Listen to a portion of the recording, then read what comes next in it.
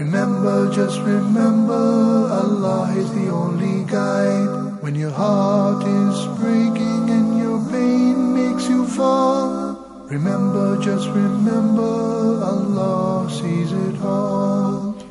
Alhamdulillah, wassalatu wassalam ala Rasulillah. All praise is due to Allah, and may Allah's peace and blessings be on the last messenger of Allah. I'd like to welcome you, dear viewers, to another in our series, In the Names of Allah. And this series began with a discussion of the importance of the names of Allah, that it was or represents the most fundamental area of knowledge that every believer in God should have. And we went on to look at statements which the Prophet, may God's peace and blessing be upon him, made with regards to the names of Allah.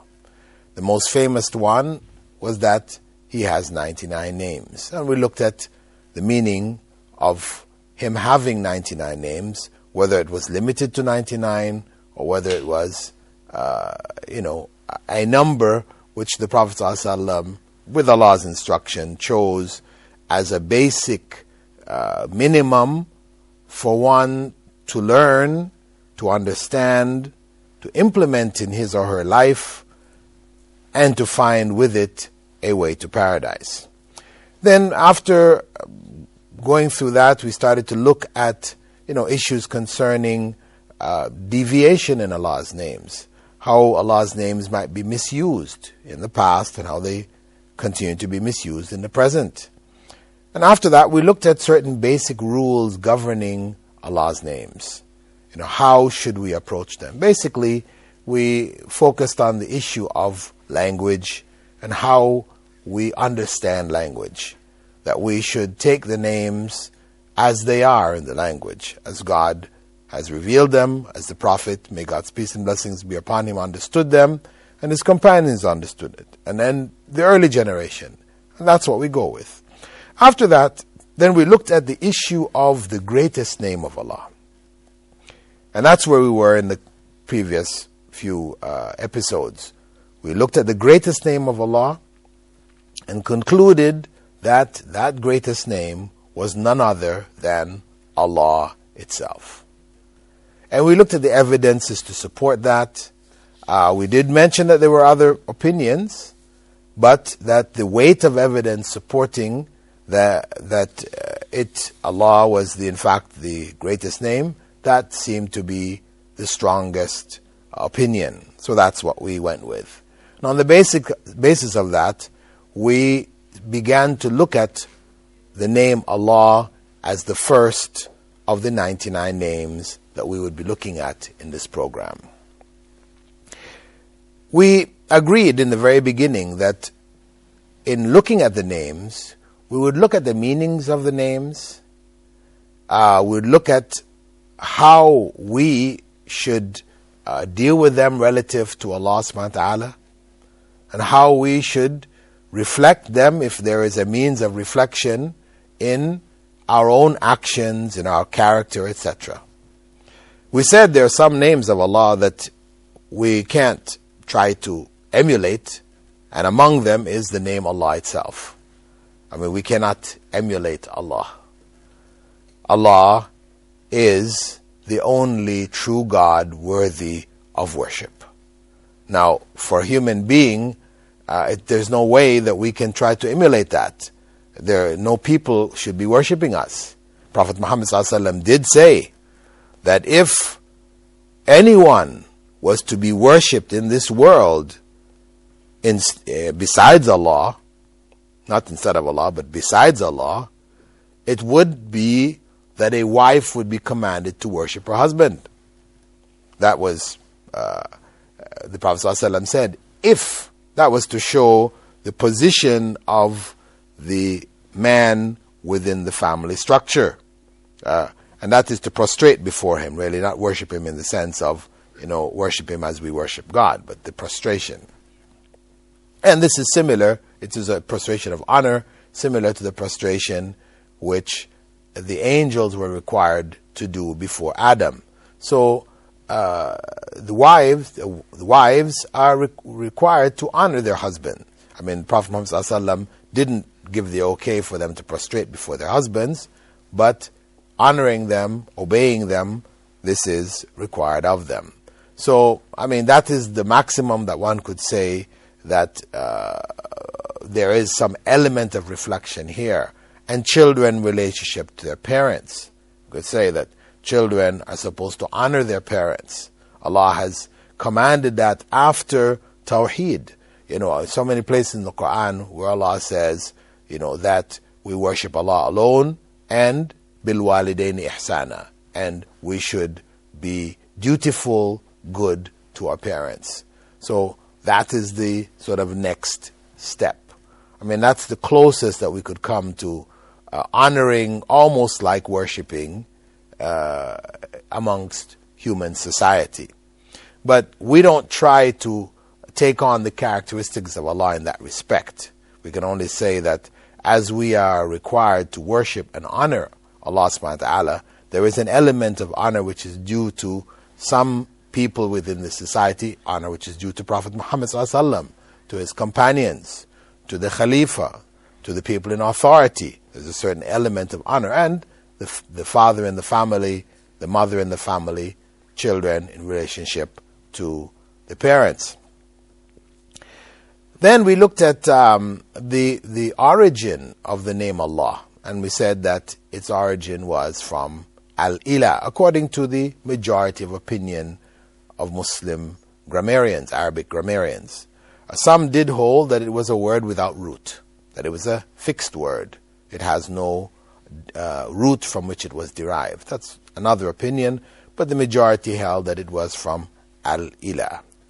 And as a meaning, we said that it contains in it all of the meanings of the other names of Allah, because all of the various constructions, grammatical constructions in which the name Allah is mentioned in the Quran, along with other names of Allah, they all come as descriptions of Allah. They all come as further descriptions of Allah. So it means then that all that they contain is contained within the name Allah. Just as if we took the name of a person, we said Muhammad, then we described him as a carpenter, a father, a politician, a whatever. All the other descriptions that we give, those descriptions they're all representing characteristics which Muhammad has. So similarly, when we see the various verses in the Quran where Allah mentions the name Allah first, and then after that we see other names coming, they are descriptions of the name Allah. Just in the Basmala itself, Bismillah ar-Rahman ar-Rahim. So in the name of Allah, and then descriptions of Allah. Who is He? Ar-Rahman, the most beneficent, Ar-Rahim, the most merciful.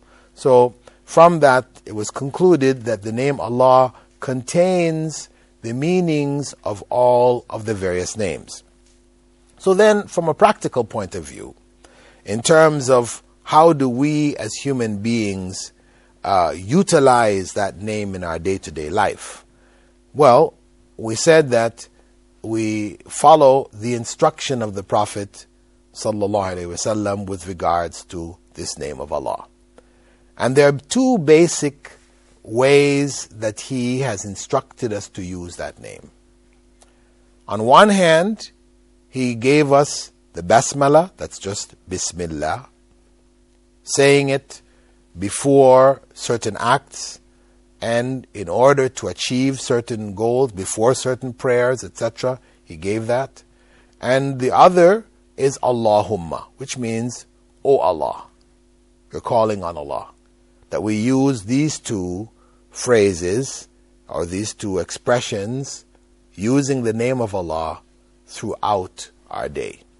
And we said that the purpose of all of that was to keep us in touch with the awareness of Allah, that we are constantly aware and conscious of Him in our lives, because of the fact that if we are conscious, then it means that we are able to make the right choices.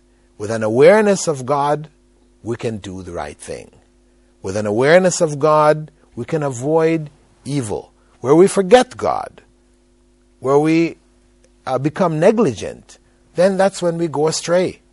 And that's why we have that in Islam, as is stated in the Quran and elsewhere, that the use of drugs, alcohol, is forbidden because of the fact that it takes away a person's consciousness, and then he or she becomes subject to the evil influences of the forces around in the society.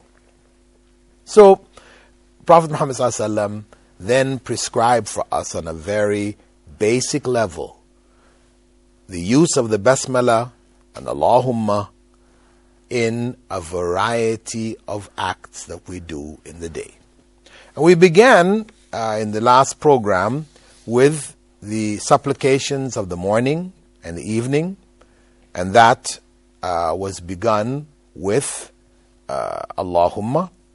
And we talked about the supplication of the Basmala before we eat our meals, and pointed out, of course, that again, this was a basic, ordinary, mundane act that people do by using Bismillah before eating, and eating in accordance with the Sunnah of the Prophet ﷺ. Then we turn that act into worship of Allah. And we also mentioned that we would use that the name of Allah in Allahumma prior to going into the bathroom. We mentioned that. Allahumma inni a'udhu bika min al-khubuthi wal khaba'ith. We talked about that before. We sought refuge in Allah from evil male and female jinns, corruption. Anyone only has to go into a public bathroom to see what kind of corruption goes on there. Anyway, from there we went to the wudu and what should be said to begin wudu, and that was with the Basmala.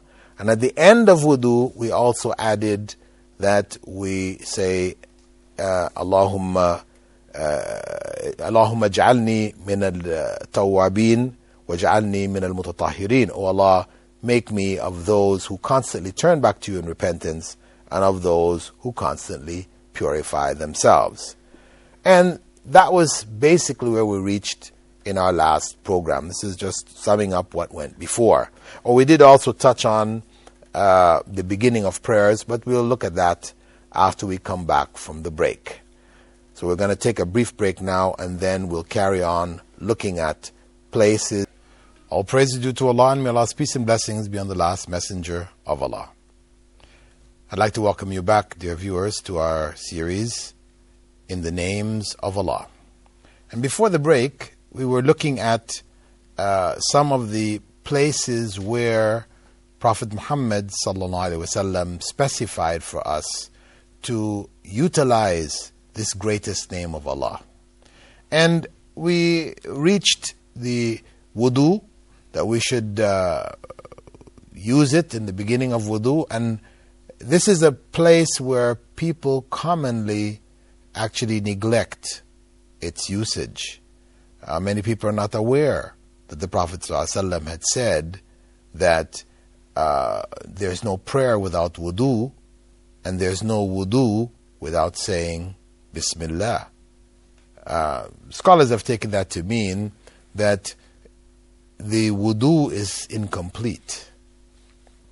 But bottom line is that we should utilize Bismillah before making wudu. And that, we said, was to put it in a spiritual context so that we don't get caught up in the physical act of wudu.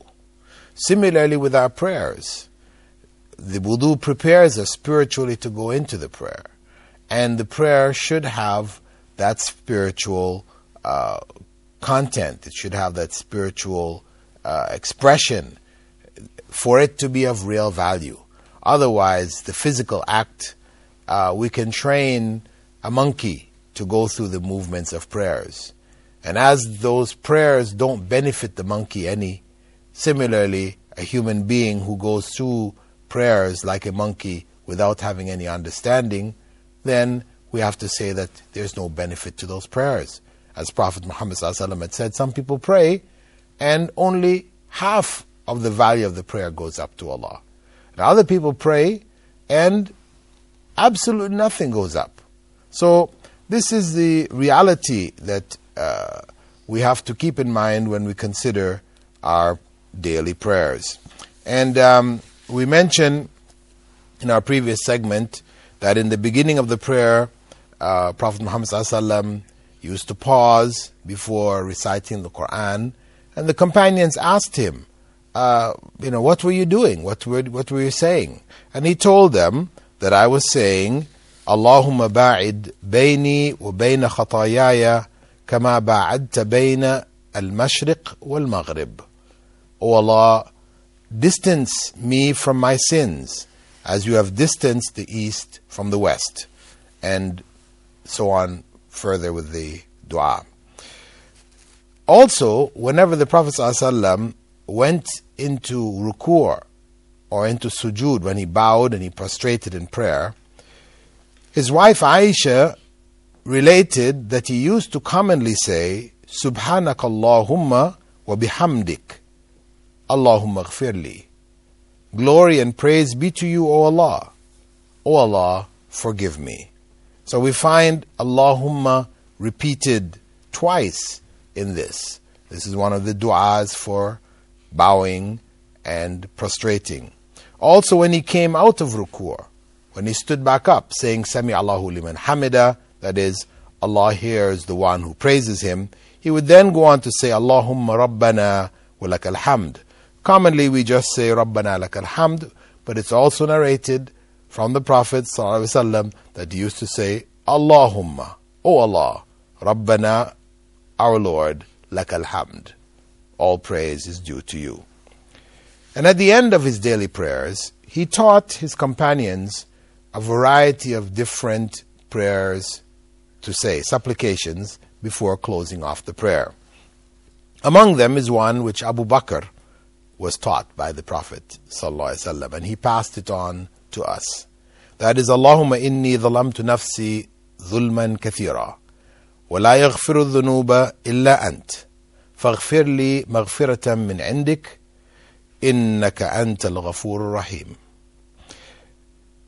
That is, O Allah, verily I have really wronged myself a lot, and none can forgive sins except you.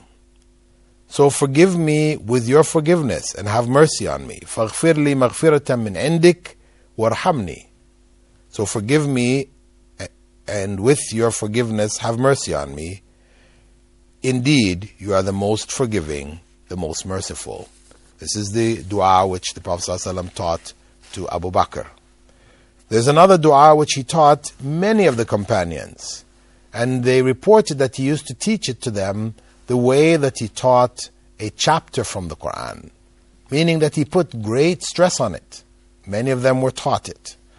That is, Allahumma inni a'udhu bika min adhab jahannam, wa min adhab al-qabr, wa min fitnat al-mahya wal-mamat, wa min sharri fitnat al-masih al-dajjal.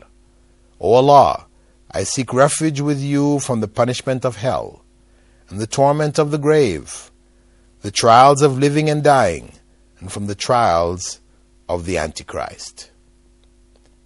Seeking refuge from Dajjal, the Antichrist, was something the Prophet ﷺ taught the way he used to teach a chapter from the Quran. Also, we also have that towards the end of the prayer, he used to seek refuge from a variety of different bad characteristics. Among them, he used to seek refuge from sin and debt, unpayable debts. And the companions noted that at the end of the prayer he would commonly say, Allahumma inni a'udhu bika min al-ma'thami wal-maghram. O Allah, I seek refuge in you from sin and unpayable debts.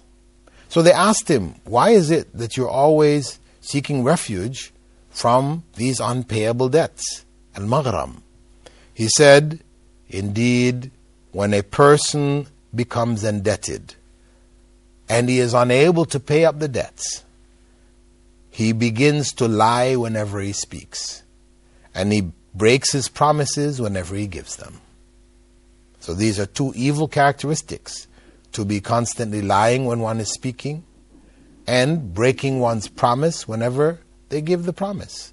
So Prophet Muhammad ﷺ sought refuge, using Allahumma, seeking refuge from the precursor. What would lead to that situation? And that is the unpayable debts. And this is from this dua of the Prophet ﷺ. The scholars derive the principle of sadd al-dhara'i', that is, preventing an evil by preventing or prohibiting the things which lead up to that evil. So this was the Prophet's practice, sallallahu alaihi wasallam, to seek refuge from unpayable debts. Also, he used to seek refuge, as narrated by Anas ibn Malik, Allahumma inni a'udhu bika min al-ajzi wal-kasal wal-jubn wal-haram. O Allah, I seek refuge in you from weakness, a weakness which leads us not to do the things that we are capable of doing, and from laziness which further discourages us from doing even the obligatory acts. Also from cowardliness, and from senility, where in old age we lose our minds, we don't have an awareness of what is going on around us. We seek refuge in Allah from that. Besides that, Prophet Muhammad ﷺ gave us, obviously with instruction from Allah subhanahu wa ta'ala, the use of the basmala as a means to exorcise possessing evil spirits. This is something which perhaps to some degree has gone astray in many Muslim countries, where exorcisms are performed using a variety of methodologies which have nothing to do with the sunnah of Rasulullah sallallahu alaihi wasallam. And some people go so far onto the other side as to say exorcism is a joke. People are not possessed. It's not possible for the jinn, evil spirits, to possess a human being. They deny it altogether, but in fact, possession is a reality. Spirits do on occasion, evil spirits from among the jinn, do on occasion possess people. I would say that probably most of the cases that people tend to attribute to possession may not be possession at all. It could be a lot of other factors. Those people who are involved in this field of treatment, spiritual treatment, exorcisms for people who are possessed, point out that most of the cases are people's, struggling to deal with either problems in the home, psychological problems, a variety of other things, and it's not really possession. But from time to time, there does come real cases of possession. And this incident, I will relate it to you, is an incident narrated by Ya'la ibn Marra, and this is an authentic hadith, one which is collected by Ahmad ibn Hanbal in his Musnad.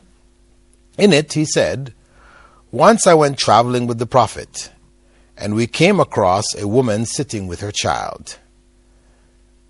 She said, O Messenger of Allah, this boy has been afflicted and has caused us many trials.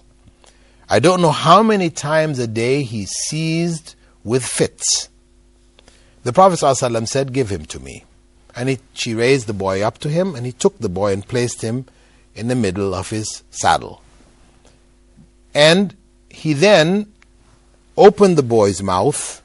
He blew in the boy's mouth 3 times, and he said, Bismillah, Ana Abdullah, Ikhsa, Adu Allah. In the name of Allah, I am a slave of Allah. So get away, O enemy of Allah. This was the Prophet ﷺ's statement. This hadith, authentic as it is clear evidence of possession. But it also teaches us the correct methodology for dealing with it. Not what many people are involved in around the world. And we'll look into that in more detail in our coming session on In the Names of Allah. We will be looking further at other prescriptions which the Prophet, may God's peace and blessing be upon him, gave us in order to deal with issues of spiritual possession. With that, dear viewers, I bid you all farewell, hoping to see you again in the next episode. Assalamu alaikum wa rahmatullahi wa barakatuh. When you are weak and the road seems long, remember, just remember, seek strength from the strong. When life is a burden and everything is unstable, remember, just remember, Allah is the able. When nothing makes sense and you're heading for demise, remember, just remember, Allah is the wise.